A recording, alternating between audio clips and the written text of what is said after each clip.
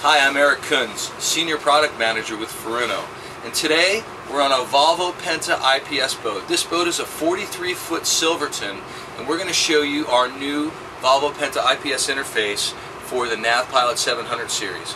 In front of you we have a bunch of components. This is a new Furuno TZ Touch 14-inch display, as well as a NavPilot700 control head, and all the components you'll need to configure and install the Volvo Penta IPS system with the NavPilot700 on this boat. This boat already has the installation, so what we're going to do is quickly show you how to configure everything, how to connect everything together. Then we're going to go through the software configuration in the NavPilot700 series software. And then we're going to actually go out and do a quick sea trial and show you just how well our engineers have made this system work on this Volvo Penta boat. Okay, in front of us right now we have some of the components you're going to need to install the system. Okay, in this case we have the most important component, or one of the most important components, and that's the multi-link cable that you're going to actually use to install, and this is how we're going to get the data out of the Volvo Penta system. So when you get on the boat, you're going to have this multi-link cable, and this is just a breakout cable. So what we'll do is we'll find what's called the EVC, which is the electronic vessel control computer on the boat, and it's usually under the console. It's pretty easy to get at. So you'll actually go into the console, find that EVC computer, and you'll see a multi-link cable coming out of it, and what we'll do is we'll disconnect the existing connectors that are there, and we're going to put this breakout cable in between those two connectors. So it's really pretty simple.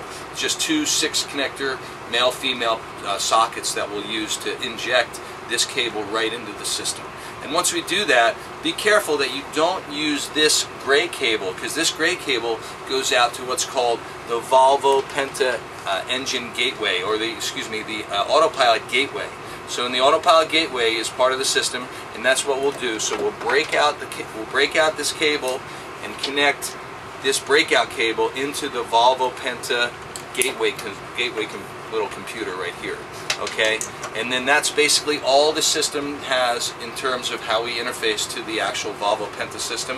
What we'll do then is we'll just add our IPS interface, and this is a Furuno IPS interface that you'll get when you actually buy the Volvo Penta NavPilot700 system. And what you'll do is you'll take what's called this gateway and plug it into the CAN bus port on this computer, on this little IPS computer. Boom. Once we do that, we plug that in and we supply power from the ship's mains into this system and run this other cable over into the NavPilot700 series processor, and that's the total installation. There's no more than that.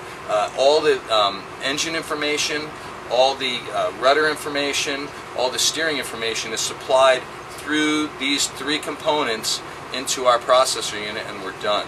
So that's the basic installation of the system, besides the autopilot control head and the processor unit. So what I'm going to do now is actually go through just the software configuration of this system, and you'll find that it's really simple too. So when I have the NavPilot700 turned on and enabled in front of me, I'll go through the basic setups, just like setting up the units and actually selecting the language, just like I would with a normal NavPilot700 installation. But the one difference is, when you get to the ship's characteristics page, you'll see with this new software in the NavPilot700, you'll see that now there's a selection for a Volvo Penta IPS boat. So to get into the installation menu, if you haven't done it before, it's really pretty simple. All I do is go to either the NavPilot700 or the 711 control head, press and hold the turn button, and then press the rotor key 3 times. It's a little difficult because I'm backwards on this system, but the important thing to understand is that I just go down to ship's characteristics and press enter, okay? And then you'll see here the boat type is Volvo Penta IPS. So, you know, we already have the planing and semi-displacement boat where we have our new Phantom mode that you can select. But in this case, of course, we have rudder angle information from the Volvo Penta system, so I'll just go down and select the Volvo Penta EVC boat, and that's it. I'm done. The only thing I really have to do now is go down and configure the boat length. In this case, we have a 43-foot boat, and the cruising speed is roughly 20 knots with this boat, so that's pretty good. Don't forget that the NavPilot 700 is a learning autopilot, so even if these numbers are off slightly, the autopilot will still learn the boat no matter what, okay? The next selection you'll do is just go down and set up your rate of turn, which is how the boat turns from waypoint to waypoint, or when you use the knob to turn from course, set the course heading, and that's all.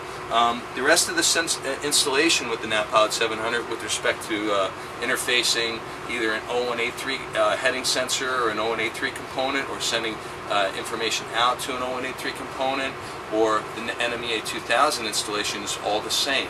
There's no rudder setup anymore. There's no rudder angle information that you have to configure. All that's done by the VOLVO Penta system. So this really makes the installation quite simple. Okay. From there, we're actually going to go and do a quick sea trial just to show you how well this boat steers with the new NavPilot 700 system installed.